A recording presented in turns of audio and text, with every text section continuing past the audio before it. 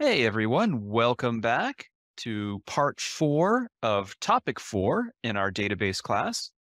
And in this video, I'm going to discuss how we can depict entities in entity relationship diagrams.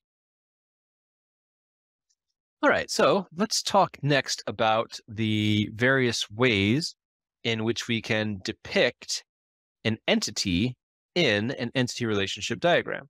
And essentially, what we're looking at here are three variations of a graphical depiction of an entity. In this case, the entity's name is item.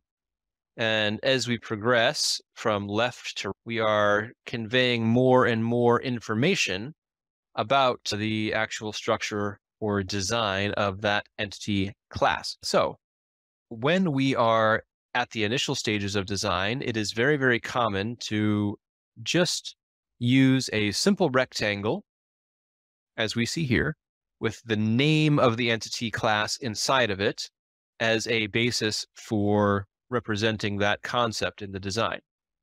Okay, so it's very common to just start out with, okay, I'm going to have employees, I'm going to have departments, and I'm going to have customers and products and so on. And you just represent each of these as a simple rectangle with its associated name. And once we feel like we have a complete set of those, then we can move on to the next stage, which might be we just show key attributes. And this is really useful because we're not including the non-key attributes yet, but we're adding the keys so that we can ensure that every table has a primary key so we can guarantee uniqueness, and that we have established all of the necessary foreign keys to allow for the connections between our tables. Okay? So something that you might find then at this level of design is like a medium level of detail. Let me just throw up a blank screen here really fast and we'll draw some of these.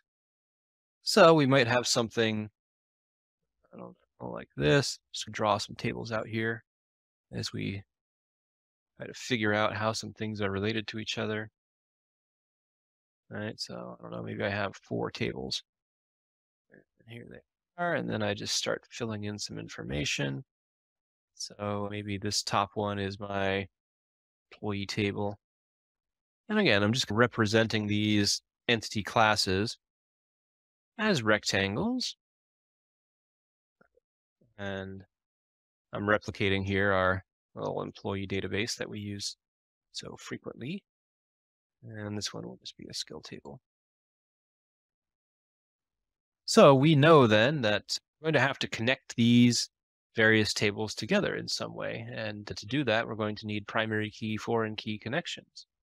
So I might start over here and say, all right, I got to have my primary keys. So maybe I call that, I don't know, department ID. And every table has to have a primary key. So we do that down here for the skill table as well. And I'm using the letters PK, which is very common in entity relationship modeling to the concept of a primary key. Right, and up here we have maybe employee ID. And then we get to a little more of a complicated task where we've got to deal with some foreign keys. So we know that department eventually needs to be connected to employee, so we could put in a foreign key over here to handle that. ID. And finally, we've got to deal with a composite key down here where we simultaneously have attributes that serve as a primary key and a foreign key. And we mark those with both PK and FK to indicate their dual role. Okay, so at this level of database design, we may end up with something that just looks like this. It's just the key attributes and the names of the entity classes. Okay, but we have enough information here to see how all these various entity classes are going to be related to each other. Okay, so we have a primary key in every one of them to guarantee uniqueness as necessary. And we have all of our primary key, foreign key connections established that ultimately would allow us to interconnect these tables, or at least the rows in the tables, right? So we have this, let me get a different color. We have this one here that connects these ones, right? Employee ID connects up here. Skill ID connects over here. So all of our connections are in place. We're just slowly adding more and more detail to our design. So returning to our slide, that's a middle level of design detail that's depicted here on this design, or on this screen. So eventually what we're going to do is we'll get to a design that looks something like the one over here on the right. And in this case, we have the rectangle that represents the class, the entity class, right? We've got its name at the top. We have a primary key, all keys marked. This one doesn't have any foreign keys, so this is the list of keys. And then we have all of the non-key attributes in here as well. Now, at this point, I feel like I can start to share a little more information about some of the tools and tricks that we have at our disposal for conveying information in our designs. You will, for example, notice that this attribute here, which is the primary key, appears in bold type. Well, these ones down here do not.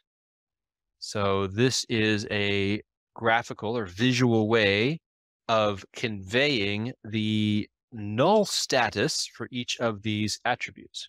So it's not just the name of the attribute, but if it appears in boldface, we know that null values are not allowed. That is, it is a required attribute. We must provide a value for that attribute. If it is in just regular typeface, not bold, as we see here, that means that it is an optional attribute, or put differently, that null values are allowed.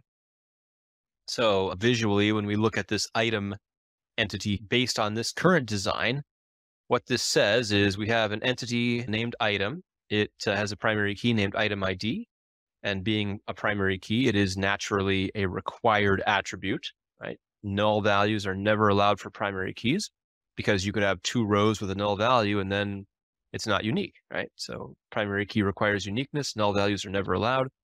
That's why this is bold. But we also see that according to this current design, these four attributes here, description, cost, list price, and quantity on hand, are all optional. So we could just store a bunch of null values in there if we wanted to. Naturally, that's probably not what we would use for a final design. But for now, I want to convey this idea of required versus optional attribute values as indicated by bold or non-bold type.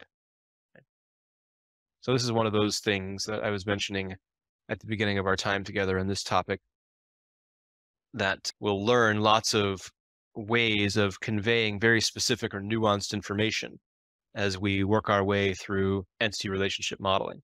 And this is one of those things. Like, you can convey whether or not an attribute allows null values by using boldface type or not. And that's something that you did not see in our more primitive or simpler types of database diagrams, like the ones that you've generated inside SQL Server Management Studio, for example. There's no way to tell by looking at those if a non-key attribute is required or not.